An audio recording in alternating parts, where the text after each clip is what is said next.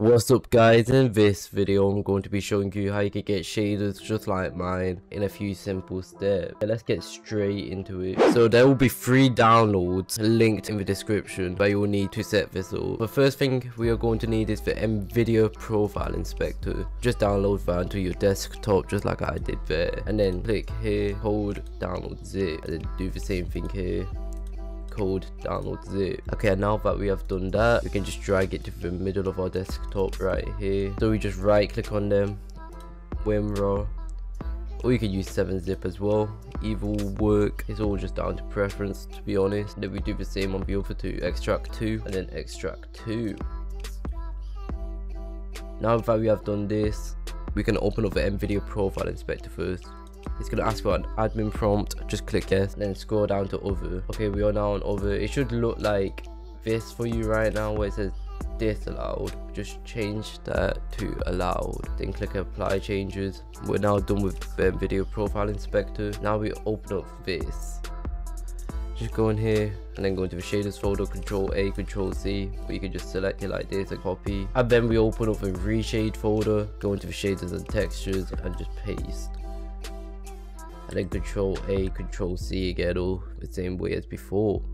I prefer doing Control A, Control C because it's a lot more faster and convenient. Okay, now we are going to go into our local disk drive, program files, and the Nvidia Corporation. This is how it should look for you right now. So we're just going to create a new folder and call it Ansel, A-N-S-E-L.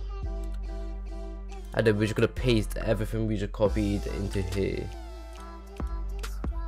Once you have done that, we are going to close out this file. Then we're going to search a Roblox player on here, right click on it, open file location again. Okay, and it should look like this for you right now.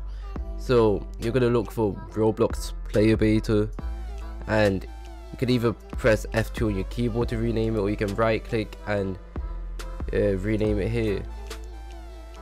It may look different for you if you are still on Windows 10.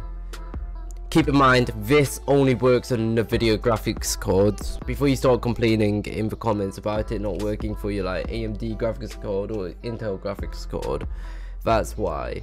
It only works for Nvidia. Okay, now I'm done with ranting about how it only works with Nvidia. We can change the name of Roblox Play Beta. If you have show file extensions on, like I do here, it's going to show .exe at the end. Just ignore that. Don't change that at all. And we just rename it to Euro Trucks 2, and then you just double click on it to open it, and then we can just hop into any game. So for example, we're gonna go inside of Murder Mystery 2. I'd say it's better if you were to do all the first steps inside a private server, but that's down to preference, to be honest. So yeah, your game should end up still looking normal for right now, but if you have done everything correctly, you can just press Alt-Z on your keyboard and then click game filter, and then you should see this. If you have followed the tutorial correctly, and then you can just click on either of these.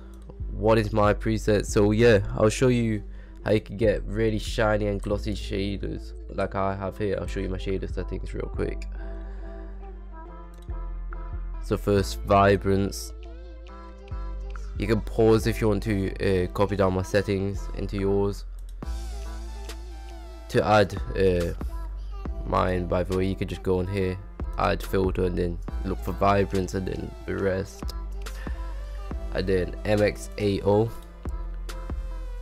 Here's my MXAO. My clarity.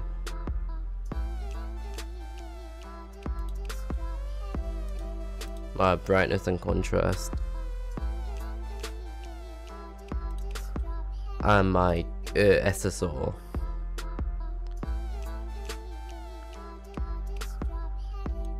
So yeah, that's about it. If everything has worked for you, please let me know down below in the comments, or if you're having issues, feel free to comment as well. I'll try and help out as much as I can. Anyways, thanks for watching and goodbye.